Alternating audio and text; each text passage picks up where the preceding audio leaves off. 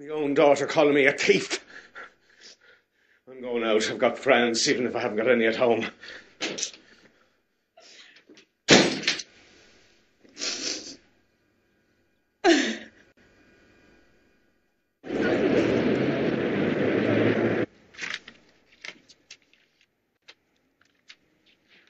Ivor's gone home already. I don't want Ivor. No, Andrew. I've told you. Look, I can't stop thinking about you. Don't tell me you haven't been thinking about me. I haven't. Liar. Hetty. I'm not thinking about the future. I'm not thinking about anything long term. Marry Richard. We can just carry on the way we are. No. Not an affair. I've decided. I'm going to marry Richard. I've got to make that work.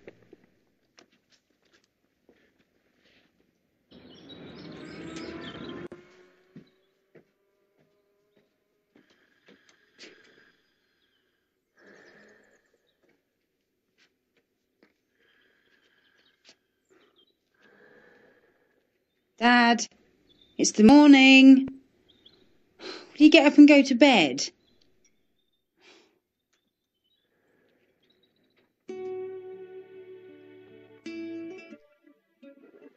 Mum, someone's going to have to persuade Dad to stop drinking. Well, I'm glad that you finally accept what your father's like.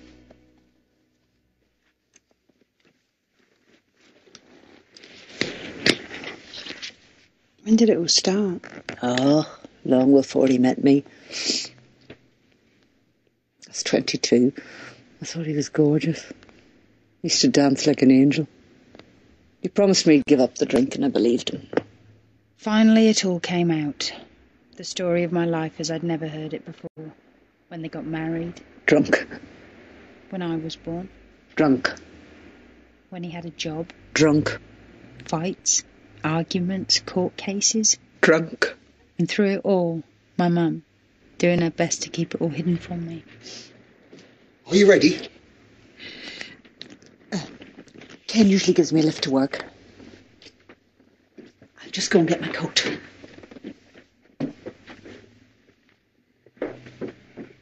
Actually, Lucy, I've been wanting to have a chance to speak face to face. Your mother and I have been seeing quite a bit of one another.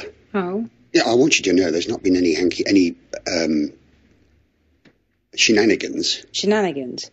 Well, it's only now that she's been reduced to living here in Diggs that Connie has agreed to move in with me.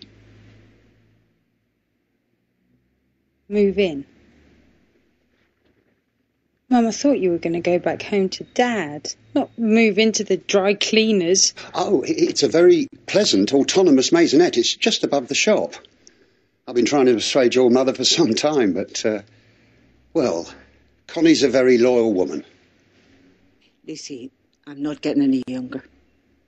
This is probably my last chance for happiness.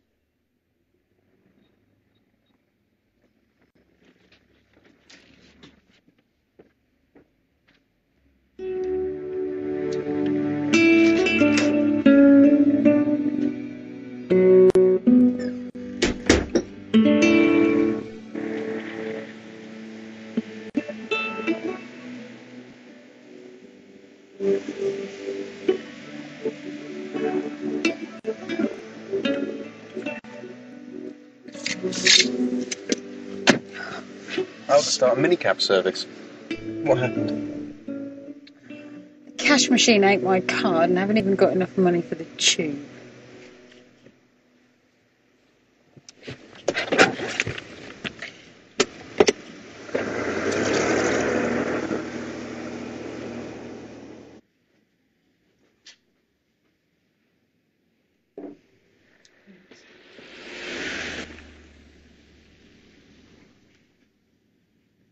I can lend you some more. Can't pay you back. Don't worry about that. Thanks, Dan. Thanks. That's all I ever seem to say to you now. What am I going to do? waiting to burst this last week. I let it all out. Dad did steal that money. When I asked him to give it back, he really, really scared me.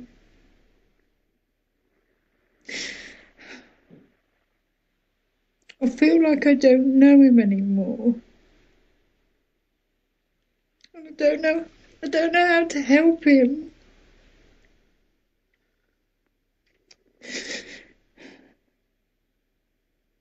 Oh, God.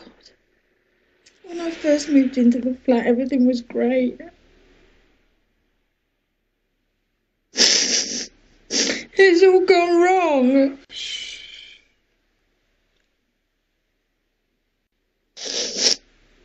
Daniel was a great person to cry on. There was something reassuring and protective about him. It'll be all right.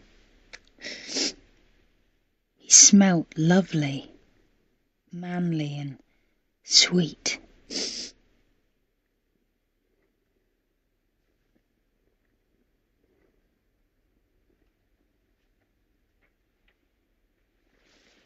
What's the matter? Nothing. You feel better?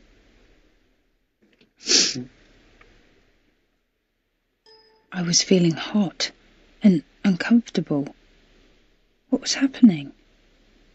All my life, Daniel's face had been familiar to me. Now he looked like a stranger. A very attractive one.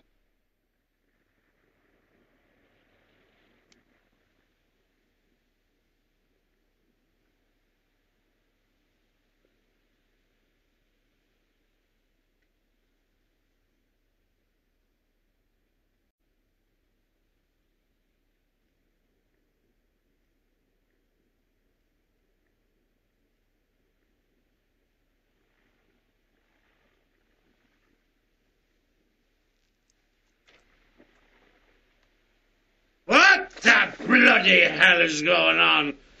Trying to seduce me daughter under my own roof? Get out! You took advantage of me. Did I? Yes. And it must never happen again. Why? Because we're such good friends. And, we don't want to spoil that, do we? No. And women are always falling pathetically in love with you, and I'm not going to be one of them. Okay.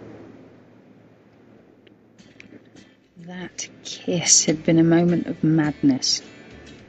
It was horrifying, but wonderful. I hated it, but oh, it was gorgeous. It mustn't happen again.